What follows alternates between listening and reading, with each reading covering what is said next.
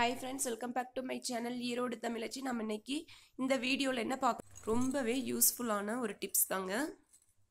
பன்னீர் rose வச்சிட்டு நம்ம இந்த ரோஸ் பெட்டல்ஸ் பொடி எப்படி நம்ம செய்யறது அப்படிங்கறத பார்க்கலாம். இந்த ரோஸ் பாத்தீங்க அப்படினா குழந்தைகளுக்கு நம்ம பாத்தீங்க அப்படினா நல்லா அரைச்சு தேய்ச்சி விட்டோம் அப்படினா குழந்தை உடம்பு ரொம்ப ஷைனிங் ஆகும் அப்படிங்கிறது எல்லாத்துக்குமே தெரியுங்க. ஆனா இது எல்லா டைம்லயும் இந்த பூ நமக்கு கிடைக்கும் அப்படின்னு நம்ம சொல்ல முடியாது இல்லையா? அதனால பாத்தீங்க அப்படின்னா கிடைக்கும்போது இதை பொடி பண்ணி வச்சிட்டோம்னா நம்ம குழந்தைகளுக்கு நம்ம எப்பவுமே யூஸ் பண்ணிக்கலாங்க.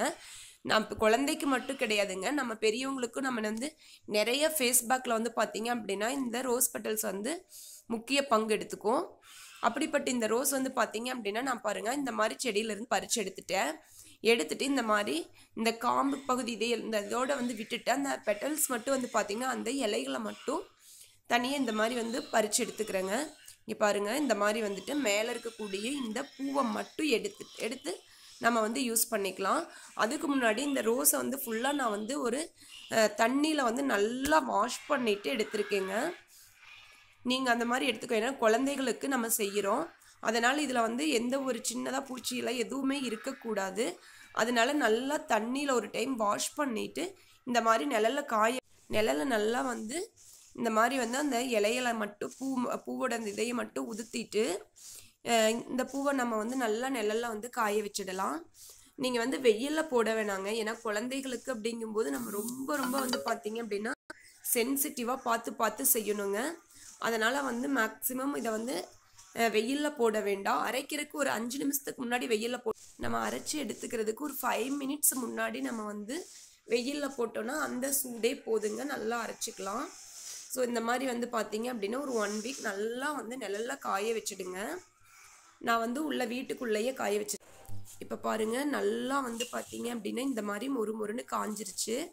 இப்போ வேணால் நம்ம இதை ஒரு 5லிருந்து 10 நிமிஷம் நல்லா வெயில் வரும்போது வெளியில் வச்சுட்டு அந்த வெயில் சூடு படுற மாதிரி நம்ம வச்சு எடுத்துக்கலாங்க.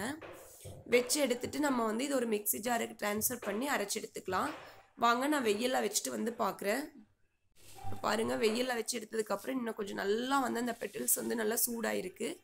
இப்போ இந்த சூட்டோடையே நம்ம ஒரு மிக்ஸி ஜாருக்கு மாற்றிட்டு நல்லா அரைச்சி எடுத்துக்கலாங்க. இப்போ பாருங்கள் எனக்கு ஒரு மிக்ஸி ஜார் அளவுக்கு வந்திருக்கு. இதை நான் அரைச்சி எடுத்துட்டு உங்ககிட்ட காட்டுறேன், பாருங்கள் எப்படி வந்திருக்கு அப்படின்ட்டு. எனக்கு கொஞ்சமாக தான் நான் ஒரு மிக்ஸி ஜார் அளவுக்கு தானே அரைச்சோம். அதனால் பார்த்தீங்கன்னா இந்த மாதிரி சின்ன வடி வச்சு சலிச்சுக்கிறேன். நீங்கள் இப்போ உங்கள்கிட்ட நிறையா கிடச்சிச்சு அப்படிங்கும்போது நீங்கள் ஒரு வெள்ளை துணியிலையோ அல்லது பெருசாக மாவு சளிப்பு இல்லைங்களா அந்த மாதிரி சல்லடை வச்சு சலிச்சு எடுத்துக்கோங்க. நான் இந்த மாதிரி சலிச்சு எடுத்து வச்சுட்டேன் பாருங்கள் எவ்வளோ நைஸாக நமக்கு கிடச்சிருக்குதுன்ட்டு. இதை நம்ம மஞ்சள் இன்னும் அந்த குழந்தைகளுக்கான ஃபேஸ் பேக் நான் வேறு ஒரு வீடியோவில் உங்களுக்கு ஃபுல்லாக போட்டு காட்டுறேங்க. அப்படி போடும்போது நம்ம கடையில் போய் இந்த ரோஜாப்பூ இதழ் பொடி வாங்குறதுக்கு பதிலாக நம்ம வீட்டில் செஞ்சு வச்சிட்டோம்னா இது ரொம்ப ஹைஜீனிக்காக இருக்குங்க. நான் அந்த வீடியோவில் எப்படி குழந்தைகளுக்கு இதை ஃபேஸில் அப்ளை பண்ணுறது அப்படிங்கிறத வேற ஒரு வீடியோவில் நான் காட்டுறேன். இப்போ இதை இந்த மாதிரி ஒரு பாக்ஸில் போட்டு நல்லா க்ளோஸ் பண்ணி வச்சுருங்க, கெட்டு போகாது. நீங்கள் கண்டிப்பாக இதை உங்கள் வீட்டில் செஞ்சு பாருங்கள்.